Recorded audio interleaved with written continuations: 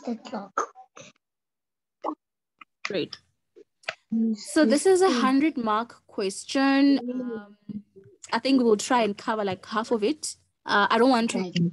We're gonna cover half of it in today's session, and then we're gonna cover other half in the next session. Okay. Okay. Yeah.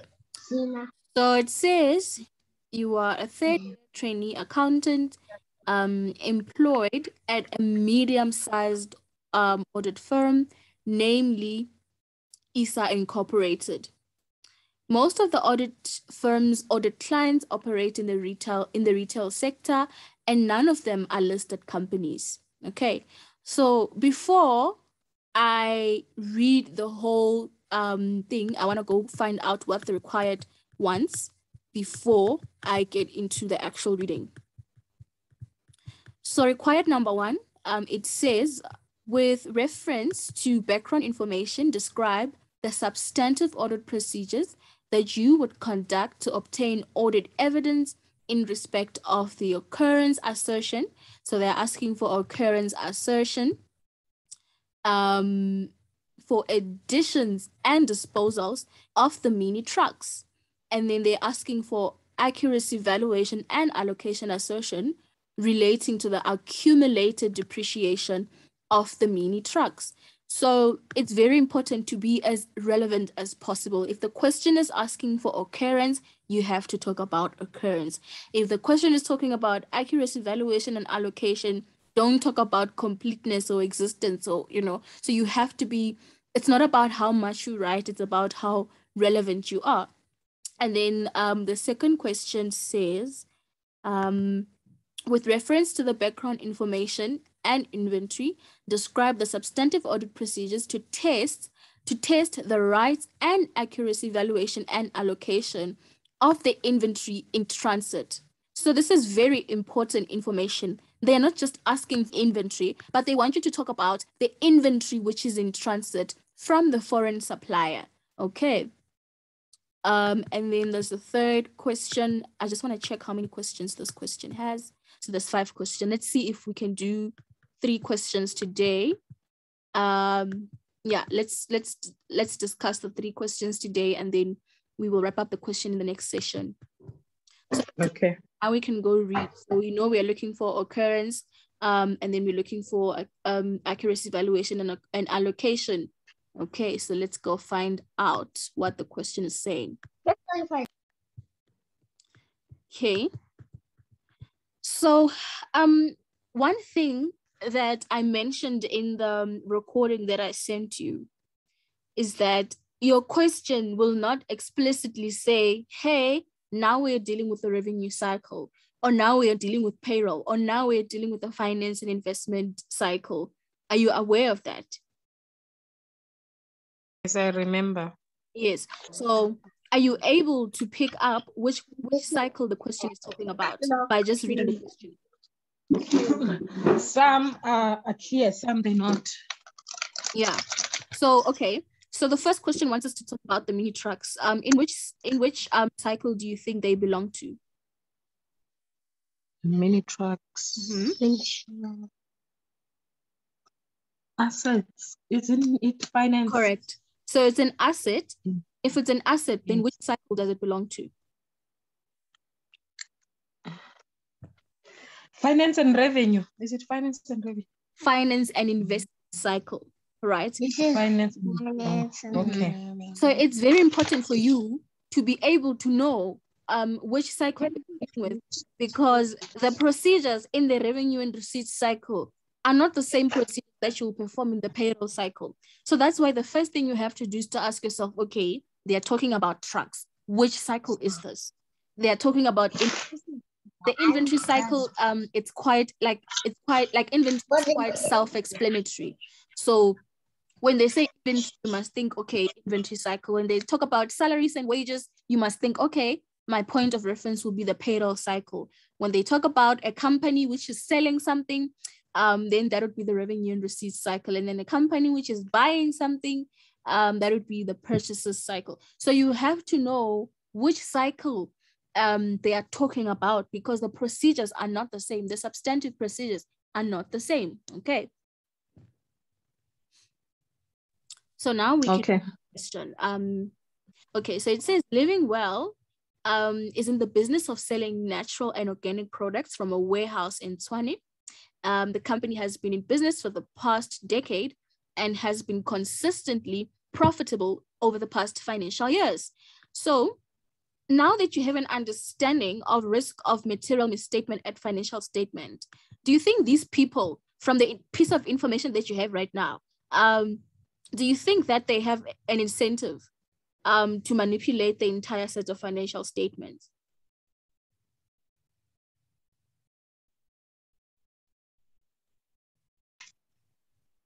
For now, I cannot be sure because I have We not haven't read the whole thing. Yeah. Yes. But when you read your questions, like, you must be able to think, okay, is there potential risk of material misstatement at financial statement level? Okay. So when they say consistently profitable, yeah. so now we have to ask ourselves, were they audited? We want to verify that consistency. Yeah. Okay. So let's continue reading. So they say Living Well's turnover for the 2021 financial year is reported as 5 million, and the budgeted figure is 4.9 million. So they made slightly more than they had budgeted for. And then in 2020, it was 4.5 million. All right. So they say the gains in the current financial year are attributed to South Africans wanting to be healthier during the coronavirus pandemic, and therefore buying organic health products. The company is not capital intensive and does not own the warehouse from where they operate. The company sources its products from both local and international wholesalers. So already you know that, okay, these people have inventory, and these people get their inventory from local and international wholesalers, and therefore also has to comply with the various local and international laws and regulations, and ensure that all the laws and regulations are adhered to. Living Well has an exceptional team of legal advisors who advises them on the legal requirements and the changes thereto on a regular basis. All right. Yes. In order to deliver products to some of Living Well's major customers, the company owns a fleet of mini trucks, of which most of them are between 2 to 3 years old. So they own trucks, and by just reading this, you must think, okay, they have an asset. So when I talk about substantive procedures, they can't be substantive procedures relating to inventory, because this is not inventory. It's a it's a truck. So it's depreciation. They are talking about the number of years that they've had the fleet of trucks. So there's depreciation and there's the actual trucks. And then some mini trucks were purchased in the current financial year, and the account balance of mini trucks as part of the property, plant, and equipment balance is included at 3 million. Okay, so this is the balance in the statement of financial position. So when you read your question, you must highlight the important information. Okay. Yeah, and then they go on to tell you that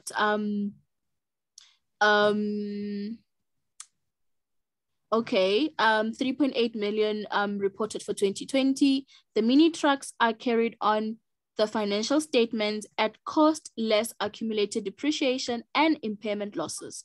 So this is also a very important piece of information, because when you audit, you have to make sure that when they got to this balance of 3 million, they recorded it at cost less accumulated depreciation and impairment losses. Okay, and then depreciation on mini trucks is charged on a straight line basis over their estimated useful lives, which is indicated as 5 years according to Living Well's accounting policy. So this is also a very important piece of information, because when you look at these people's accounting policy, what if you look at the accounting policy and you realize that the accounting policy is written 3 years, So you are looking for consistency when you perform your audits, you want to make sure that, okay, your accounting policy is written 5 years, and when I do my recalculation of depreciation, it must be 5 years. Okay. And then during the 2021 financial year, it became very popular for customers to request that products are delivered to them, and therefore Living Well decided to include delivery of products to the customer's premises as part of their customer service. All right. And then due to this decision, the frequency of trips that the fleet of mini trucks made to deliver products to customers increased substantially, which caused mini trucks to break down. So some of their trucks broke down because of being overused. And as these trucks might have to be replaced or undergo major maintenance in the next financial year, there is uncertainty whether the depreciation and impairment losses have been calculated correctly. So this is where you come in as the auditor. Okay. Okay. And then they go on to say, as part of a broad-based Black economic empowerment, Living Well is planning to expand considerably in the 2022 financial year. So they want to expand, and the deal will involve a listed company, which requires Living Well to be audited externally for the first time. So this is the first time these people will be audited, and they want to expand. They want to expand the company, and they are required to have an audit. So as Living Well had a public interest score of less than 100, the company was independently reviewed in prior years by an accounting firm who is not registered to perform audits. So these people have never had audits. The only thing that took place was just reviews, right? And then part of the BBBEE deal, the listed company will buy 80% of the shares. So this is a big deal for the company. There's a big deal coming up. There's a listed company that wants to buy 80% of the shares, and perhaps this will mean more profits for Living Well. And to the question I know the question was not asked, but I just want you to think along those lines to say, okay, if you get a question that's asking you for potential risk of material misstatement at financial statement level, these people are under pressure to secure this deal. You understand? They are under pressure to secure this. So there's a potential, there's a likelihood, that there's a possibility that they may misstate, overstate their yes, so that they can understate their assets. Yeah, their liabilities.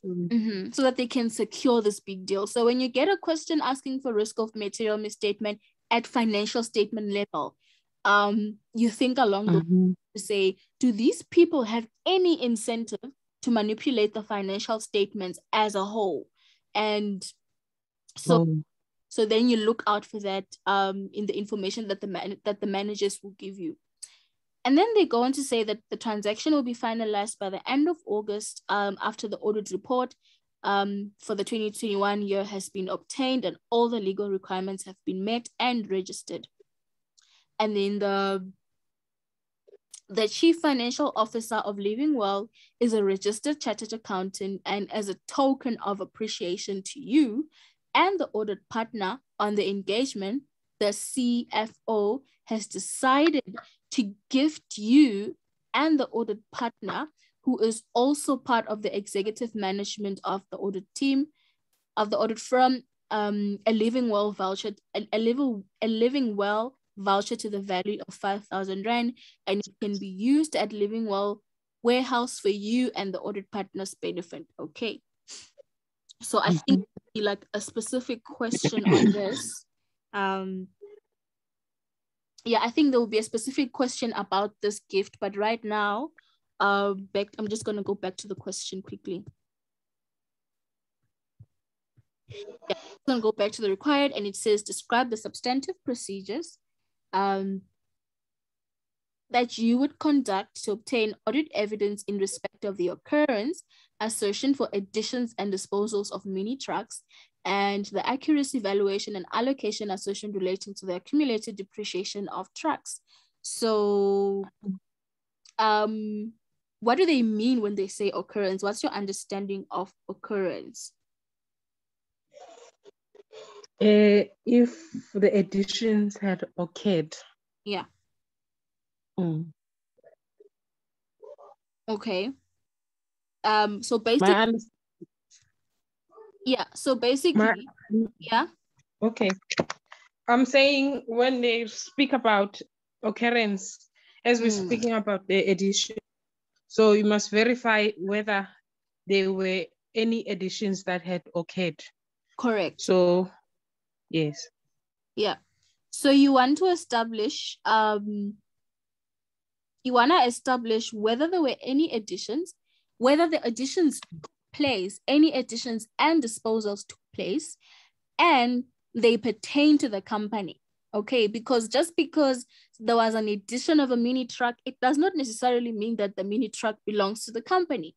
So when you test for occurrence, you want to find out, number one, did this addition or disposal actually take place? And number two, does this addition or occurrence pertain to the company? Okay. And then the second question is asking for accuracy, valuation, and allocation. A lot of people don't have a problem with understanding accuracy, but what is your understanding of valuation?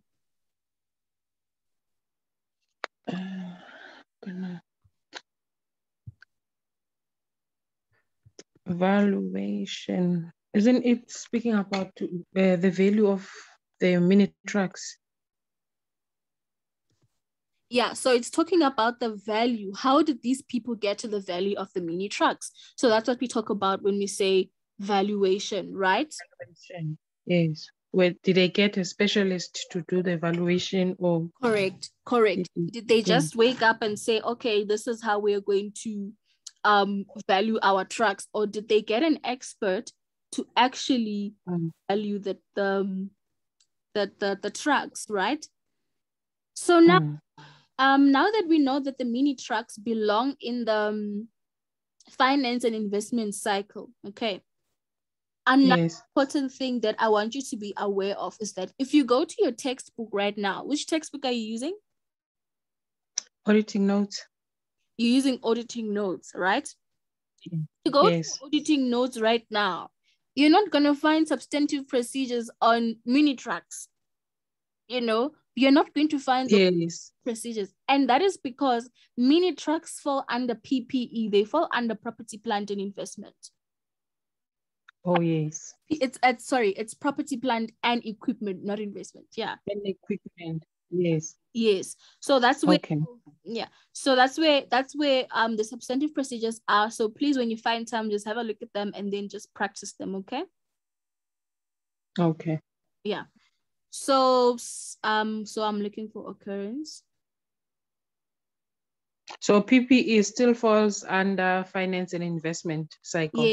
Yes. So these are like big assets. Under PPE, there's like your big assets, there's your motor vehicles, there's your it's motor vehicles, it's land and buildings, plant and machinery. So if you're dealing with the audit of a machinery, it would fall under PPE. If you're dealing with furniture equipment, it would fall under PPE, vehicles, land and buildings. So all of those things fall under PPE.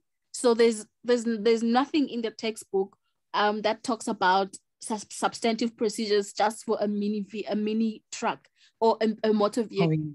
You know, so it's PPE. Okay. So for occurrence, to test for occurrence, very important, right? These people asking for, are you able to tell me why they're asking for occurrence and not existence of additions and disposals of mini trucks? Can you tell me why they want occurrence and not existence?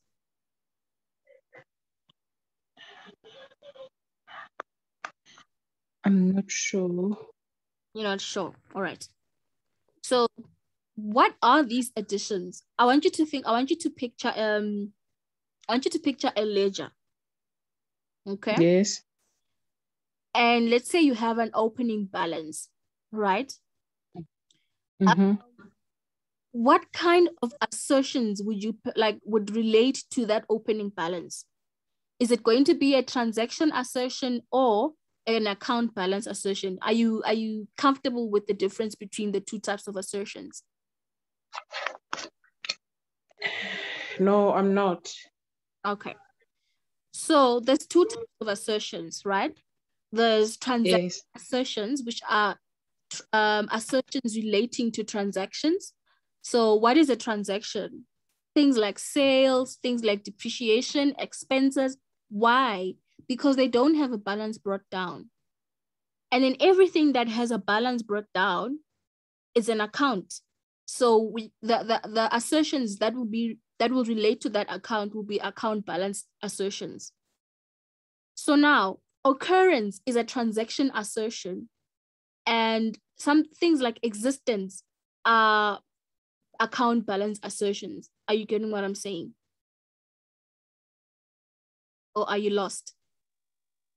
No, I understand. I'm not. Yes. So now back to the ledger. You've got an opening balance. It's a balance.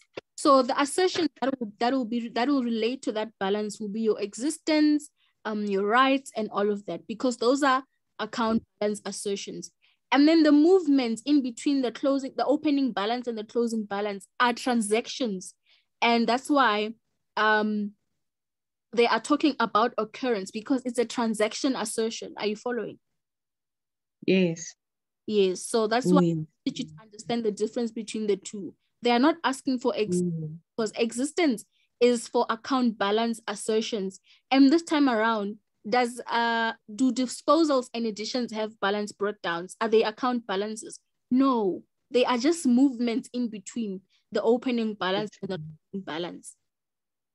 Oh, okay. It makes sense. So that's why they are not asking for existence, because these things don't have a balance brought down. They are not account balances. They are transactions in between opening balance and closing balance. So on the opening balance, then you will perform account balance assertions. On the closing balance, you will perform account balance assertions as well. Okay, so I just understand the difference between the two, but please go back to your assertions, because assertions are the foundation of understanding substantive procedures. Okay. Okay. Yeah. So now we want to establish the occurrence of additions and disposals. So how do we do that? We select a sample of additions from the fixed asset register. If these people own mini trucks, surely they should have a fixed asset register. So they must give us the fixed asset register, and then we will select a sample of additions from the fixed asset register and trace it to the capital budget, minutes of directors' meetings, purchase requisitions, and etc. Why do we want the capital budget? Because if these people are saying to us, listen, we bought a truck this year, right? How am I as the auditor going to prove it? This is a big expenditure. It's not something that they wake up today and decide we are buying a truck. This is something that will be discussed in directors' meetings. And for me to prove that this purchase took place or this addition of mini trucks took place, I can prove that through the directors' meetings when they decided that, okay, in 2021, we are going to buy a truck. So that's how I can prove that the disposal or the addition took place, the minutes, right? Yes. Can I prove, how else can I prove occurrence? I can also inspect the asset itself. I can ask the people, hey, can you guys take me to where you keep your mini trucks? And remember, I have a fixed asset register as well. And then if they tell me, listen, we bought a truck, this is the registration number of the truck, they must take me to where that truck is parked. And then that's how I can verify that, okay, this addition did take place. Okay. Yes. You verify occurrence. That's how you verify occurrence. And then I can inspect the purchase documentation to confirm that it is made out to the client. And inspect the purchase document, the purchase documentation, whether it's an invoice or a contract, and I can use that to confirm that, these people really purchased a truck. So if these people are telling you, listen, there's a balance of 3 million in the financial statement, and this relates to mini trucks. And by the way, we bought a couple of trucks this year. How do I prove that? I'll ask for the invoice and say, okay, you bought a couple of trucks. Can I have some invoices or some contracts or something to prove that you guys really bought these mini trucks? So that's how you test for occurrence. Okay. And then what else can you do? You can also for disposals, right? For disposals, if they tell you we sold a couple of mini trucks this year, you can inspect the supporting documentation to prove, the documentation that was used to approve the disposal for an authorizing signature. So if you're dealing with such a big company, no one just wakes up one morning and decide, listen, I'm selling the truck. It doesn't work like that. Some manager must prove the disposal of the truck. So if they tell me that, no, listen, we sold a couple of trucks, they must give me a signature approving the disposal of that mini truck. Okay. Yeah. And some will even have a report with a list of all the disposals. Exactly. So I need something, but I want you to take note of the language that is being used here. We are inspecting, not looking. Okay. We are putting documentation. We are not looking. So don't write looking in your answer. You will not get your mark. You have to use the correct English, the correct jargon. Okay. Yeah. And then another thing, if they tell me, if they tell you we made a couple of disposals this year, you trace the proceeds of the sale. If you sold mini trucks, surely you guys were paid something for these mini trucks. And how can I prove this? I can trace the proceeds of the sale to the bank statement. So I can be able to track the sale in the bank statement to say, oh, okay, indeed, 100,000 Rand was paid during the current year of assessment. And then that's how you or during the current financial year. And then that's how you prove that, okay, indeed, there was a disposal. Okay. So that's occurrence. Okay. And then the second part is asking for accuracy, evaluation, and allocation, assertion relating to the accumulated depreciation of the mini trucks. So if you go through your textbook, there's a whole lot of substantive procedures to talk about here. I think they will get easier when you do more questions. The more practice you do, they will get easier and easier and easier for you to understand. So what do you do to test accuracy, evaluation, and allocation? You obtain the original cost of the asset disposed from the fixed asset register. So you get a sample from the fixed asset register, and what you do, you recalculate the accumulated depreciation. So if they told you that we've been using the straight line basis and we've been dividing the cost over 5 years, and then you do exactly that, you recalculate the accumulated depreciation. And then for valuation, you confirm by inquiry. So you inquire, you don't ask. So you don't say, I'm gonna ask management to say, what accounting policy did you use, or was your accounting policy consistent with the prior years? You don't ask management. You inquire from management to say, okay, you guys said you've been using this accounting policy, but has this accounting policy been consistent with the prior years? Has it been consistent? So that's valuation now. Are you following? Yes, I am. And then you obtain a representation letter from management confirming that they have reassessed the useful life and the residual value of the assets in accordance to IAS 16, right? So so you want to find out, did you guys just wake up and say you're going to divide by 5? Or did you guys just wake up and say the residual value is this much? Or did you guys follow the IFRS? That's very important, because you have to, adhere to the IFRS standards, okay? When inspecting the mini trucks, you inquire about any damage and establish whether such damages have been written down. So for example, if the question did mention that some of the trucks were damaged because of being overused and all of that, right? So those damages, when those assets are severely damaged, they have, like, the value has to be corrected. You get what I'm saying?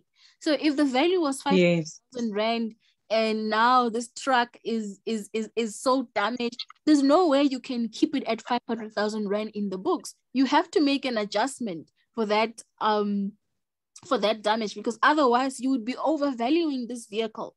You'd be overvaluing your assets, and you get what I'm saying? So you would be materially misstating the value of your assets by not taking account those damages. So you have to find out from management, are you guys recording these damages? Are you guys what are you doing about these damages? So there's a whole lot of stuff to talk about when it comes to valuation. By inspection, for example, by inspection and physical inspection. Yeah, physical, yes, physical. There's physical inspection as well, and there's reperforming the depreciation calculation. We spoke about reperforming depreciation, accumulated depreciation, and then you can also do the same for the current year depreciation, and you reperform it, and to ensure that accuracy and compliance with the depreciation policy. So you want to make sure, okay, is the current year depreciation accurate, and is it in line with the depreciation policy and stuff like that. So there's a whole lot of things to talk about when it comes to valuation, and I'm not going to go through all of them, but please go through them in your textbook and just try practice them and apply them into different types of questions. I think your biggest takeaway here is when they talk about an asset, a big asset, you should be able to know that, okay, they are talking about property, plant, and equipment, and this is in the finance and investment cycle. So you have to know what cycle they're talking about. Your question won't straight out say, hey, can you give us substantive procedures for the purchases cycle? Or can you give us substantive procedures for the payroll cycle? What they will do is they'll just give you a work paper that has salaries and wages, and you must know that, okay, the procedures that I'm going to perform here are procedures relating to the payroll cycle. So you have to know your cycles, okay? So things like loans, so basically everything that falls in the statement of financial position, except inventory, because inventory has its own cycle, okay? So everything, it falls under the finance and investment cycle. So if you're dealing with things like share capital, you may be asked to provide substantive audit procedures on share capital or on a loan, or so all things that that, okay, I'm gonna these things fall under the statement of financial position. So those things you will find in the finance and investment cycle, and then the big assets will fall under specifically PPE. So that's your machinery, your land and buildings, your equipment, motor vehicles, and etc. So that will be PPE.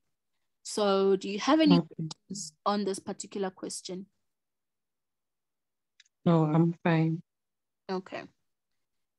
So the second question then says, with reference to background information and inventory, describe the substantive audit procedures to test the rights and accuracy, valuation, and allocation assertions of the inventory in transit from the foreign supplier. So that foreign supplier statement is very important. Auditing is not about how much you write. I keep saying this, like,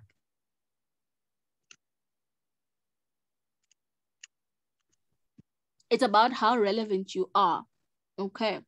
So they want rights, accuracy, valuation, and allocation of the inventory in transit from the foreign supplier. So let's go read more about that.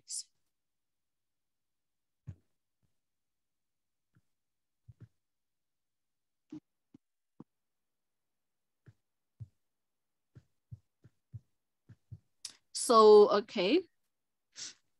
So they didn't give us much information regarding the inventory. Sometimes you may get like a work paper For example, if you take a look at the payroll information, do you see this information that's here in work paper E1? Do you see that information? Yes. Yes. Yes. So most of the times you will be given a work paper and then you'll have to like just go through the information in the work paper. But this time around for inventory, you're not exactly given a work paper. You're just given like some information, right? So let's go through it. So it says that the audit team has attended the inventory count. Very important piece of information. Why is this important? This is important because in inventory, there's 3 types of counts.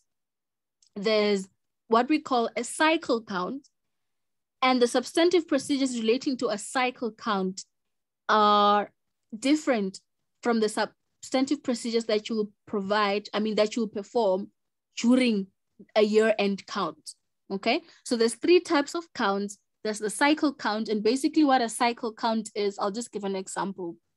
The company can decide that, you know what, every 3 months, we are going to perform an inventory count every 3 months. So that would be a cycle count, or to say every 6 months, we are going to perform an inventory count, okay? And then there's what we call year-end count, which is done only at the end of the year, okay? So it's only done at the end of the year. And then there's what we call a post-inventory count. So this is the count that, these are the substantive procedures of a post-inventory count are procedures after the count. Okay. Oh, okay. So when you get an inventory question, you mustn't just jump into answering the question. You must ask yourself, are they asking me for information for substantive procedures of a cycle count? Are they asking me for substantive procedures of a year-end count, or are they asking me for procedures relating to a post-inventory count? So when the question is that the audit team has attended the inventory count, it means that whatever you're going to talk about will be procedures relating to the period after the inventory count. You get what I'm saying? Yes. Yeah. So, okay. And then they say, okay, the audit team has attended the inventory count and is satisfied that all the necessary adjustments pertaining to the count have been performed. So they are saying, okay, the count went well and we have adjusted, so if there was an inventory loss that took place, that came up, that arose during the count, that inventory loss was recorded, and then we have adjusted the inventory balance. Okay. I'm going to tell you that, however, several large shipments of health products purchased from foreign suppliers during February 2021. So the company purchased a couple of products from foreign suppliers in February 2021, and these products were not yet cleared at the Durban harbor. Due to the coronavirus lockdown measures imposed in South Africa, the Durban harbor had extensive delays in clearing the backlog of imports into South Africa. Okay. So now you are dealing with a situation here. You're dealing with a situation here where the company has a year end. Can I just verify what the year end is? Because that's important information. I'm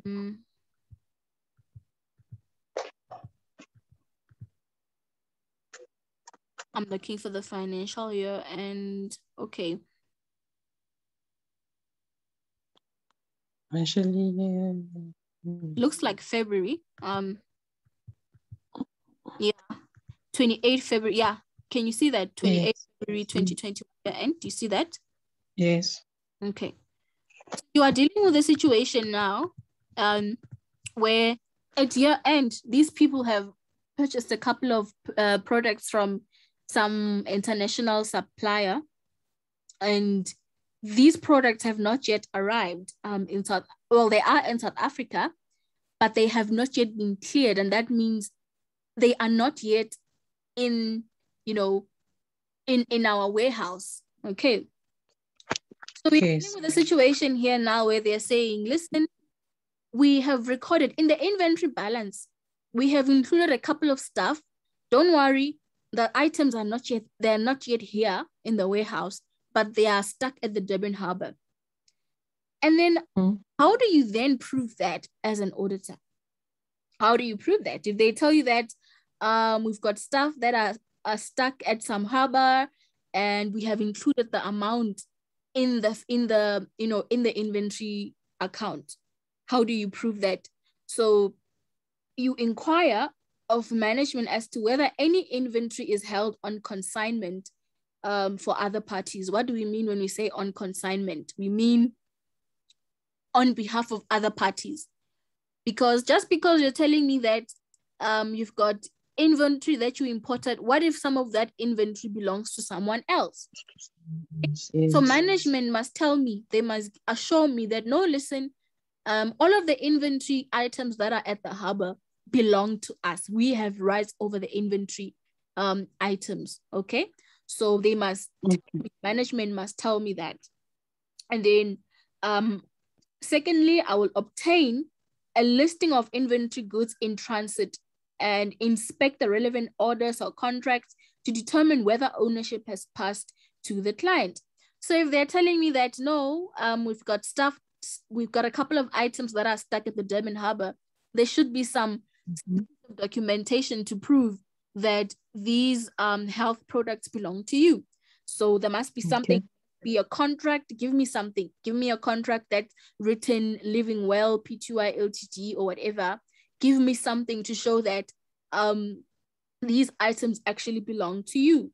Okay. Okay. Another example would be when performing the pricing procedures for valuation, inspect the invoices to ensure that they are made out to the client. So this is still rights, right? This is still testing for rights.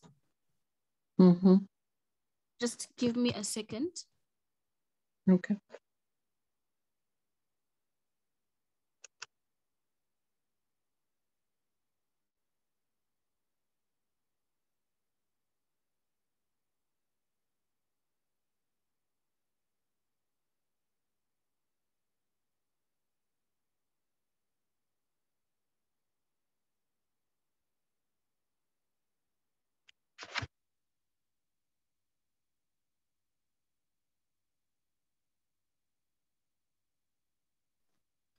Sorry about that. Yes, so I was that we are still discussing rights over the inventory in transit. Yes. And yeah, so when performing the pricing procedures for the valuation assertion, we then inspect the invoices to ensure that they are made out to the client. So if you guys are saying that you bought a couple of items from a foreign supplier, surely there's an invoice. And that invoice must have the name of Living Well. Do you understand? Yes. So that's how I can prove that, okay, indeed, the inventory items that are stuck at the harbor belong to you. It's to Living Well. Yes, yes. So those are just some of the examples. And then what else did the question ask for? Let me just check quickly.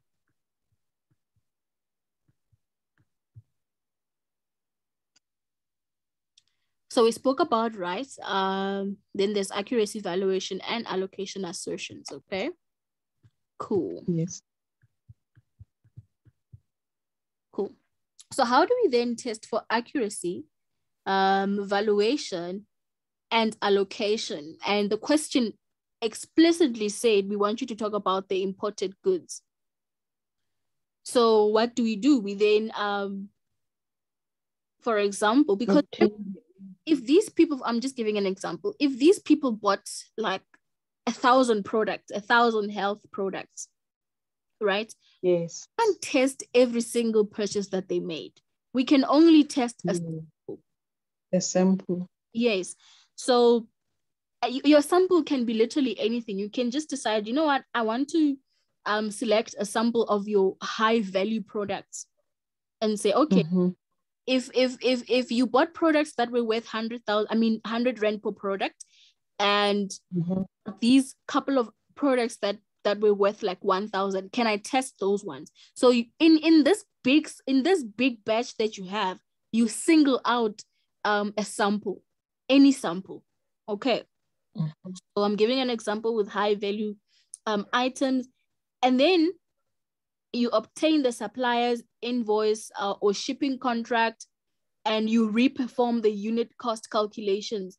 So this is for the imported goods. So then you select that sample because you can't test every single thing. And then on that sample, then you just do a unit, you reperform a unit times cost calculation just to make sure that it was calculated correctly. Okay. Okay. Are checking for this is accuracy, evaluation, and allocation, remember. And then whilst you do that, you verify that the correct exchange rate was used to convert the foreign currency to rand. So whilst you're doing that, you then convert to the foreign currency to make sure that these people use the correct currency, number one. And because currencies, foreign currencies fluctuate all the time. So you have to do that calculation to make sure that they use the correct foreign exchange rate and all of that. Okay. And also, because these goods were shipped, you also want to, make sure that the appropriate import and custom duties and shipping charges were included. So because all of these things, like the shipping charges and all of that, these things will form part of the inventory balance. So you want to find out, okay, what were the shipping costs? What were the custom duties that were paid and all of that? And they must give you some evidence of the costs that they say that they incurred. So those are just some of the examples of procedures that you would perform to test the accuracy of these goods that were stuck at the harbor. So do you have any question there? Just to take you back to the risk of material misstatement, as you speak about the rates and the exchange rates. So now I'm thinking, if the questions were asking about the risk of material misstatement in financial statement level, would I be correct to say the management might misstate the financial statement due to errors because the exchange rates might be incorrectly allocated? Yeah, there is a possibility, especially if these people are buying large volumes of products internationally. So yes, there would be a risk that these people are not using the correct exchange rates. So yeah, there's a possibility. So that's just something for you to look out to say, okay, if you guys are buying so much stock internationally, are you using the correct exchange rates? So yes, the possibility of risk of material misstatement in that case. Okay. So now I see you have an understanding of risk of material misstatement. Yes, I was struggling. Yeah. No, keep practicing. I think if you practice these things, you should be really, really good. Yeah. Yeah. So do you have any? I don't know. No, I'm fine. We can proceed. Okay. So we're gonna look at the last question for tonight, and then we're gonna finish the question in the next session. So the last question, it's the third question. It says, with reference to the background information and inventory, for each account balance listed, list the inherent risk factors and explain, describe with relevant reasoning why that inherent risk factor is applicable or not applicable to the account balance, and then assess where the account balance belongs on the spectrum of inherent risk. So, okay, so number one, they've given you account balances. So they've given you inventories and account balance, not a transaction. Okay. And then they've given plant and equipment. It's also an account balance, all right? And now they want you to talk about inherent risks, risk factors, and they want you to explain them. And then number two, they want you to assess they want you to assess the level of the inherent risks. They want you to say, okay, after explaining the inherent risk factors, they want you to say, is this risk on a lower level or a middle level or a higher level, you know? So that's what you are required to do, all right? Okay. So what is your understanding of inherent risk factors or inherent risk? Inherent risk, isn't it the risk before controls are put in place? Inherent before, can you repeat that? Inherent risk, isn't it the risk before controls are put in place? The risk before controls are put in place. Well, okay. All right, let me explain it this way. So, risk of, okay, so now you understand what risk of material misstatement is, right? Yes. So now, risk of material misstatement is made up of two things. And number one, it's inherent risk. And number two, control risk, right? So, yes. Yeah. So these two things are the things that make risk of material misstatement go high or go down. Okay. So what is inherent risk? Inherent risk is a built-in risk. So these are built-in risk factors that they're just built in, perhaps according to the nature of the company. I'll give you an example. What example can I give? If you're dealing with a company that has, say, 500 stores, right? Say they have 500 shops or 500, yeah. So this company has like 500 shops worldwide, and then they have a head office, and the head office is the one that's responsible for buying and for buying goods and then delivering them to the shops, to the 500 shops, right? So then the risk in this company would be that the shops are too many to account for everything. Do you understand? There are too many to account for every single sale or every single purchase. So things like theft can easily take place and no one would even notice because the shops are just too many. You see? So that's a built-in risk of the company. It's built-in risk.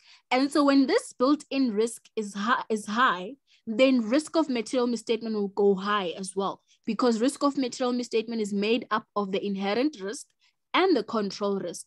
The control risk now is the risk that the controls are not functioning.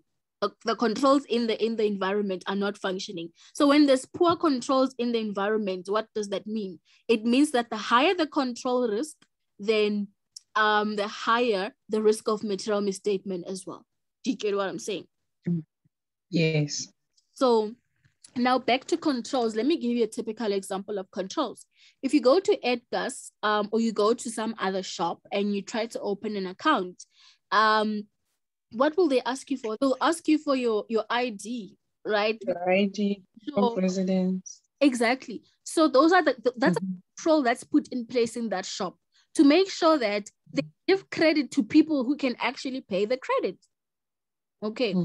The control. So now when you find yourself dealing with a client whereby they offer credit, but there are no background checks done, everyone can just go there and just take stuff on credit. So there are poor controls in that company. So there are poor controls, it means that risk of material, there's a high level of risk of material misstatement. Okay. So risk of material misstatement has to do with the inherent factors as well as the controls. So, but this time around, the question wants you to talk about the inherent risk factors, the built-in factors, the factors that are built in. So you would have to, think of the factors that are built in. There are so many that you can talk about. And then the second thing, then you'd have to assess the level of the inherent risk. So some of the examples, when it comes to inventory, some of the examples of the inherent risk factors are that, if you guys are dealing with imported goods, there's a risk that, the company can just tell you, you know what, things were stolen on the ship And then what? So it's a built-in risk. They can tell you inventory items were just stolen on the ship, or inventory items got damaged on the way to the warehouse, or they got damaged at the harbor, or they just went missing, or so that's an example of an inherent risk.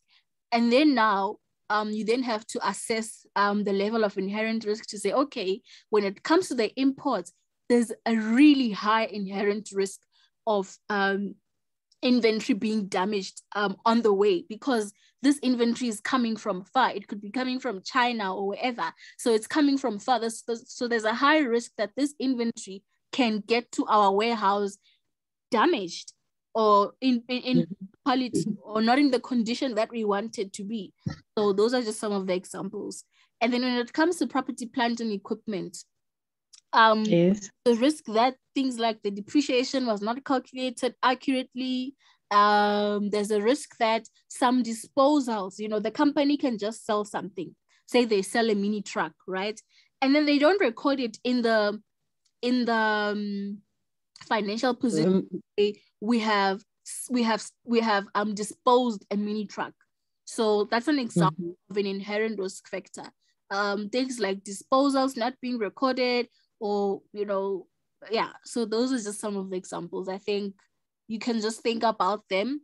The biggest thing here would be that you then must be able to substantiate why you think that thing is an inherent risk factor. And then on the third column, you are asked to then assess whether this inherent risk is high or middle or low. And I think, that's just about it here. Do you have any question? Yes, I have a question. I just wanted for you to remind me, these things that are called, there is the complexity of something, like when you buy goods from abroad, remember there's exchange rates, there's international laws and whatsoever. So the reason I wanted us to discuss this question, they did not just answer it as you are explaining it, to say these are inherent risk is built-in risk. Then you just answer it. So they included complexity, there is subjectivity. So I want to understand. You are talking about, okay, I understand what you're talking about. You're talking about inherent limitations, right? Yes. Okay. So let me explain it to you, right? So that's a good question. I think you have to go back to them and read them and just have an understanding of them. So basically, this is what happens. When you're an auditor, you can't give % assurance to your client to say, listen, I assure you the financial statements are 100% free of material misstatement or error or whatever. You can't do that, okay? You can only give what we call reasonable assurance. So you can't give absolute assurance. Absolute assurance would be you saying, you know what, I'm 100% sure that these financial statements are correct and all of that. You can't do that. And the reason you can't do that is because of the inherent limitations. So that's what you're talking about. You're talking about inherent limitations. So those are the things that limit you as the auditor to, to give 100% assurance that that the financial statements are free from material misstatement or error. You can't give 100% assurance. You can only give what we call reasonable assurance. So that's what you're talking about. And then the inherent limitations would be, for example, the complexity of I forgot them, but there's a list in your textbook. The complexity of the accounting treatment. So because of the complexity of the cycles and the accounting and everything, you can't 100% say, yes, I'm 100% sure that the financial statements are free from material misstatement. Another thing is, an inherent limitation is that you are not there during the year with your client. You are not there at the client's company Monday to Friday, ensuring that the transactions took place, everything that they are saying to you is true. You are not with them during the year. You as the auditor only come there like once a year or something. So you can't guarantee everything that the managers tell you. So that's an inherent limitation. Okay. Oh, yes. okay. So there's a whole list of them. Just please check them out in your textbook. But yes, that was a very good question, and thank you for that question. Do you have any other question? No, the reason I wanted us to do that, I wanted to understand how do you link them, like the inherent limitation to this question. Okay, the inherent limitations have to do with the conclusion that you give as the auditor. Remember, the reason you are performing substantive procedures is because you want to form a conclusion. You are an auditor and you want to come to a conclusion on whether the financial statements are free from material misstatement, and whether the information that the managers have given you is a true reflection of the company. So that's why you are performing substantive procedures, to come to a conclusion. So now your inherent limitations have a relationship with the conclusion that you will give. So they're basically limitations that will limit you from giving from giving absolute assurance, which is you saying that I'm 100% sure that these financial statements are good. You can't do that as the auditor. And the reason you can't do that is because of the inherent limitations. So do you understand where they fit into the picture? Yes. Okay. Because my confusion was when the question came, it was like list and explain inherent risk factors. Oh, okay. So this one, it was not really. Yes, they are also in. Yeah, I see where you're going with this. So yeah, you can also talk about them. That's a very good one. You can also link them and use them for this question, but then you'd have to make them relevant to the account balance that you're talking about. Do you understand what I'm saying?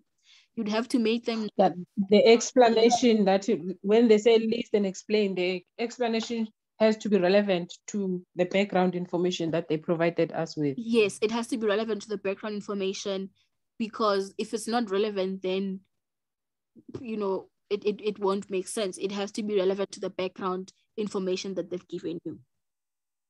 Oh, okay. Okay. Yeah. Yeah, I think with practice, it will make more sense. Yeah. So please do, because we don't have much time. Your exam is like in a few weeks, so we don't have much time. Please practice these questions as much as possible. Feel free to send your attempts to me during the week, and I'll have a look at them and then give you feedback. Okay. Okay. Yeah. So is there anything else? No, thank you. All right. Right. Have a lovely evening. Okay, thank you, Susie. Okay, bye.